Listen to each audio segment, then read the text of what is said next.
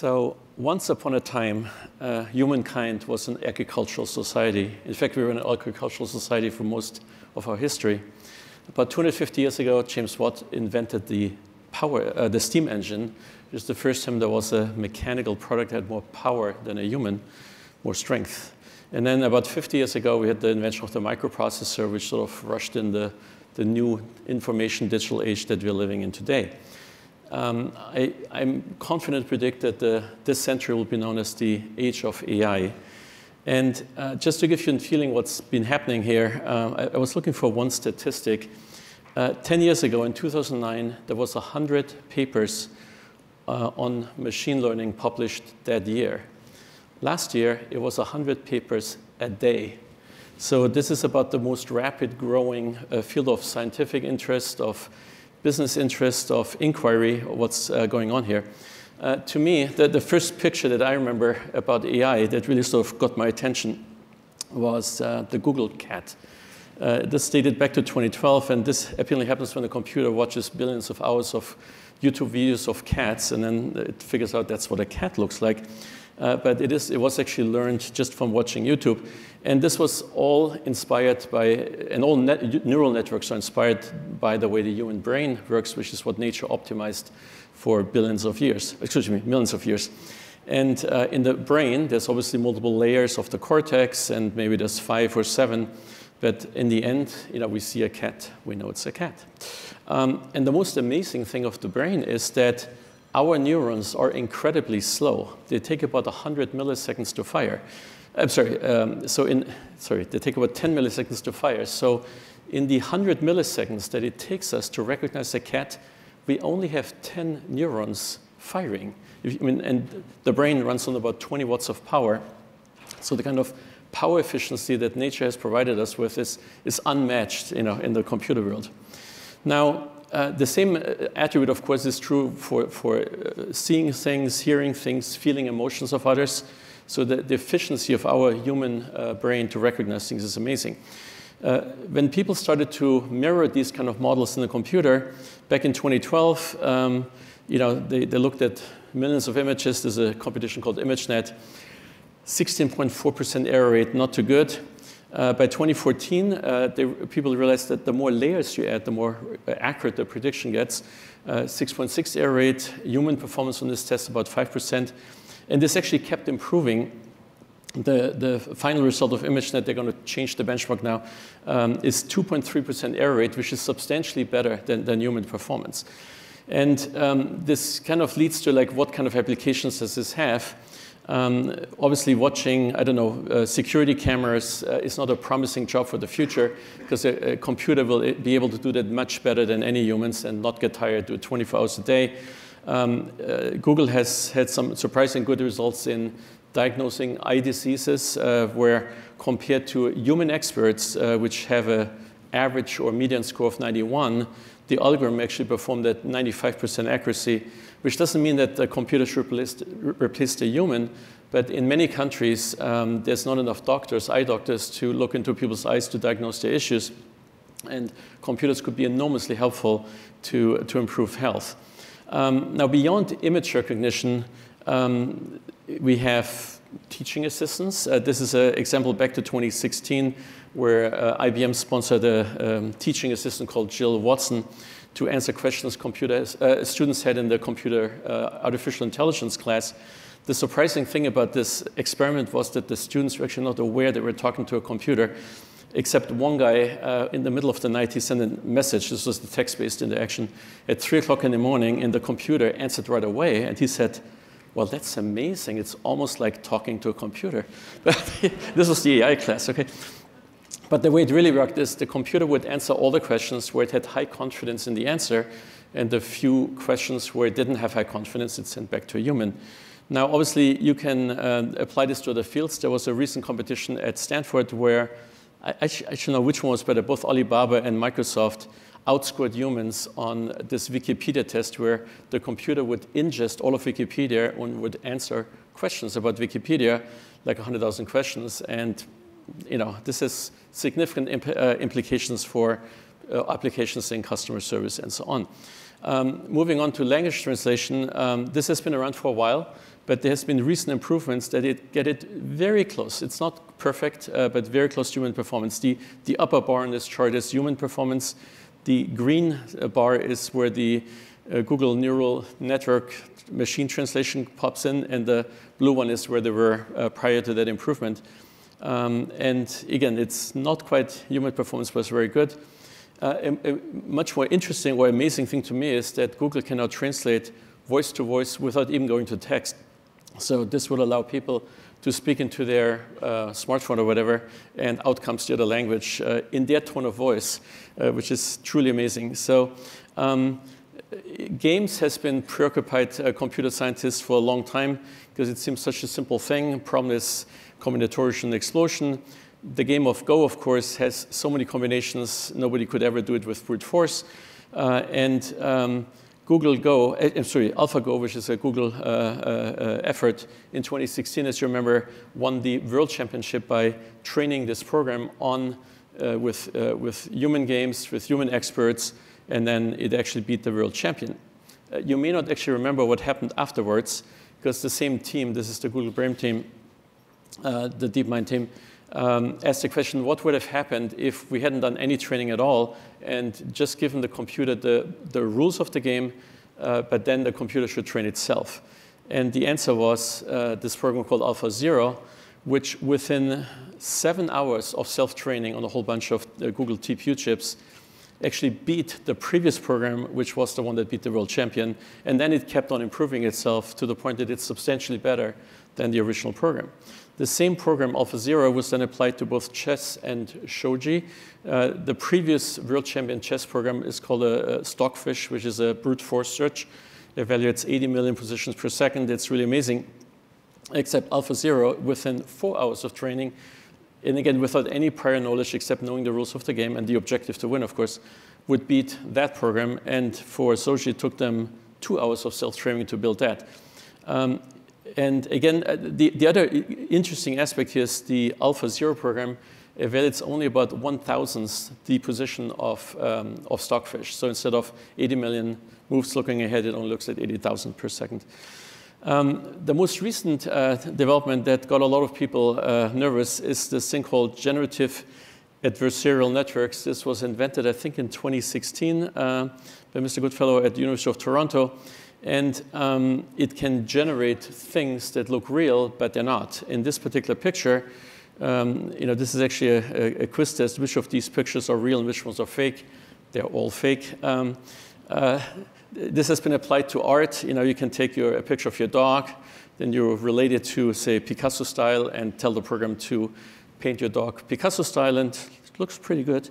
Of course, you can apply it to any artist, so Monet, Van Gogh, Cézanne, whatever your favorite is.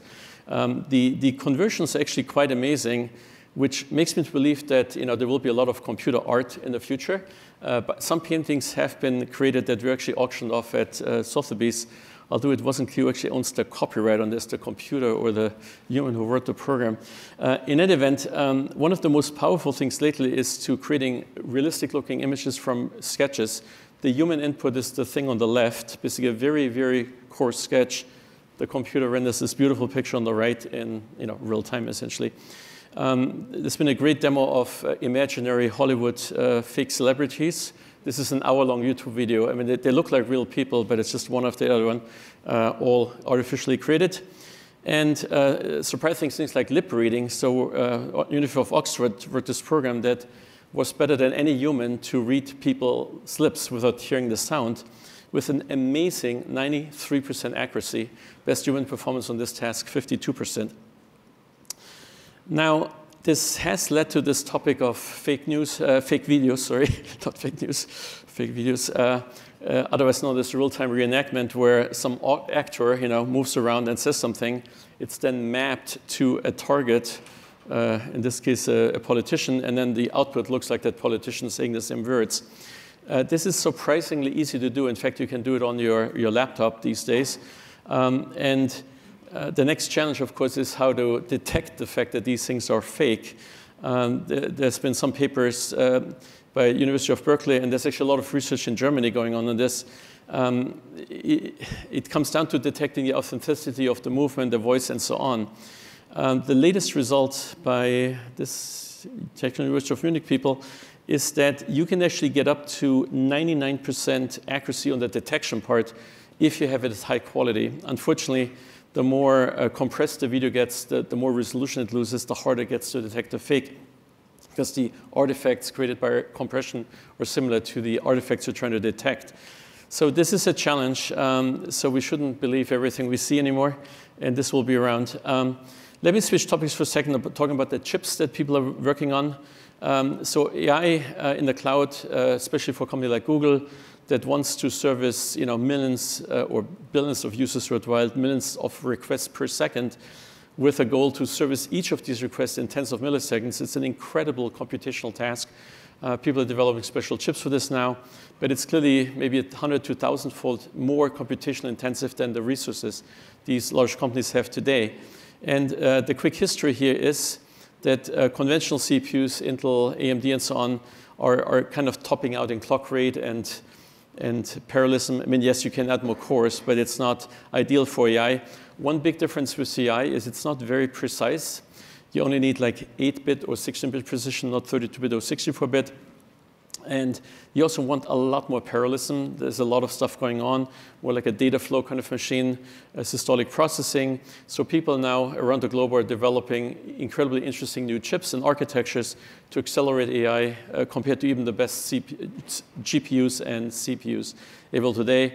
A good example is the Google TPU chips. They're on the 3rd generation. This rack of, I guess it's 16 racks, this cluster of machines, has a peak performance of 100 petaflops. And they're working on their exaflop kind of version next. One good thing about AI and these kind of chips is that the speed up or the scaling potential is very, very linear. The dotted curve is like theoretical linear, and the green curve is what they measured on TPU2, so it looks pretty good. And so we would expect that they will be able to reach their goals here in the next few years. Let me talk about now the implications of AI on the broader economy. So there's been an incredible amount of startup activity, as you probably heard, especially in the US. Last quarter, there was reported Q2 19. AI startups were funded at the tune of $7.4 billion in one quarter. That's more than the venture capital in all of Germany for the year. And this has been crept up sort of steadily over the last many, many years. If this run rate this year, venture capital is 100 billion, AI may be over 20% of all venture capital is going to AI startups, which is really amazing. Many of these, quite a few of these companies actually were already acquired by Google and Facebook and other companies. So a lot of activity there. People keep it, there's actually thousands of companies. Actually, if you want to do a startup these days, you have to include the word AI, to get funded. But there's some companies have raised $1 billion plus at unicorn kind of valuations to do robotic process automation and healthcare and other things that are all very important. So this is just a listing of 100 startups that are sort of more visible than perhaps others. In terms of the market opportunity, looking just for AI for enterprise applications, meaning the companies that would sell some type of service to an existing enterprise. Somebody made a forecast here that predicts that by 2025, this will be at least 30 billion. Okay, sounds good. But if you look at the broader implication, clearly AI will assist all kinds of business process going forward. And the best way, in my mind, to think about the future work that we all do is, we will have to combine human and artificial intelligence in the best way. And this gets down to productivity, quite frankly. If you ask any company, any Fortune 500, any German company, what would you do to increase your sales productivity by 20%, or cut your customer service cost by half, or accelerate your drug discovery 10 times, or just design products that you couldn't think of before, they all will jump at the opportunity because it's the best way to stay ahead. So the biggest opportunity for AI is actually large companies that can increase the market position by taking advantage of all the data they have and all the resources they have to bring better products to market more quickly. And a McKinsey company studied this in a white paper on AI use cases This is about a year ago. So they looked at, across all different industries, 400 use cases, basically primarily large companies. But what they found is that any company that's doing any analytics can improve their results immediately just deploying AI. And the potential impact vary, of course, by the industry, but are across the world between $100 and $600 per industry. And there's hundreds of applications that people could do right now. So the low-hanging fruit, if you will, is improving analytics of data that people already have, collecting more data, improving the results, right? And the average improvement, a little hard to see here, at the low for defense, 30%, at the high for travel, 128%, average 60% sounds good. Translating this to numbers worldwide, they believe this has the potential to increase the economic value of $3.5 trillion US dollars to 5.8. The US trillions are like milliard. What are they in Germany? They're always different. But it's roughly the size of the German economy. But that's actually the low-hanging fruit. If you really apply AI to everything, their forecast is it's between 10 and 15 trillion, which is a little smaller than the US economy. But we're talking about value creation of a scale that's close to, let's call it, half of this country. So that's very, very significant. So the key question, of course, is will people buy into this, right? You know, if you watch the Hollywood movies, it's all scary, gloom and doom. The Terminator is taking over. Well, consumers, which are the ultimate judge here, will only accept technology that helps them. That they will only accept technology that makes them feel respected. They will only take technology they can trust. So, for example, consumers hate talking to a computer that has a computer voice, because it makes them feel stupid. Whereas if the computer has an emotional voice, like something like in the movie Her, H-E-R, that makes it fun to talk to, they would actually talk to it, right? So yes, AI still has to improve, and particularly it has to relate to humans in a way that humans enjoy relating to. But the potential, of course, is enormous. And the hardest thing to earn these days is trust. So companies who want to be successful here have to earn the trust of the consumer and keep it this way and not violate it. Talking about trust, so people make these surveys now. Surveys, who can you trust? And of course, knowing who to trust is everything, to quote a recent James Bond movie. It turns out the highest, at least in the US, the highest trust is still in the US military. Let's hope this continues. Followed by Amazon, surprisingly. So you order your package, it arrives, it's great. Followed by Google. Okay, now Facebook is a little lower here, but look at the bottom rank. Press, political parties, Congress. Trust in government, historic lows. So the highest trust, and this is a different research center that asks this question every year. They actually break it down by political party. I'm showing you the aggregate. So it had a high in the Eisenhower-Kennedy days, 60 years ago. It was, people really trusted government. It kind of first collapsed with the big recession in the late 1970s. It kind of picked back up during the Clinton years and during the first dot-com boom, surprisingly. And then by the time the last recession hit, it was back down to record low levels and has been dibble around that level ever since. Not too good. So to summarize this, there is a huge opportunity here from an economic perspective to improve productivity, prosperity, wealth, accelerate innovation, you name it, across essentially all industries. And what is true is that those companies and those countries that adopt these technologies have an inherent advantage. In other words, you don't want to be the company or the country who lags behind. It is a race, okay? Now, at the same token, the consumers who are the ultimate judge of this have to embrace these technologies, and they will if it benefits them and it makes them feel respected and if they can trust it. My last slide here is a picture of a beautiful, I don't know, it's a sunset or moon glitter on the ocean. And what I want to emphasize here is this thing called the horizon effect. This was an early concept in AI where you search for something, but you only look 5 steps ahead. And the answer was right after the 5th step, and you never found it because you didn't look so far.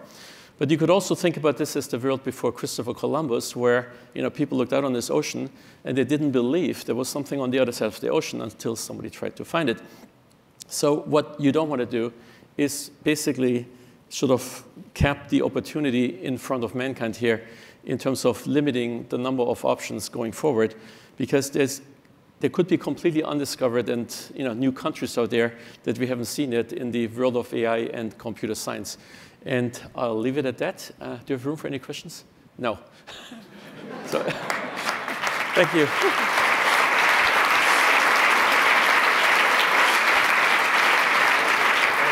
Thank you. Fantastic. No questions, sir. No, thank you.